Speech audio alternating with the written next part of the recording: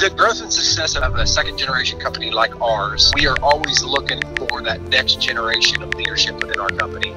And being able to pick the apprentices that we've picked, knowing that these were leaders within their vocational studies, we know that we are creating another layer or another level of leadership within our company. So the success of the company with the apprenticeship, the training program takes time, it takes money, but hopefully after that apprenticeship process is complete, we have future leaders within our company. So basically we're just investing in the future of our company,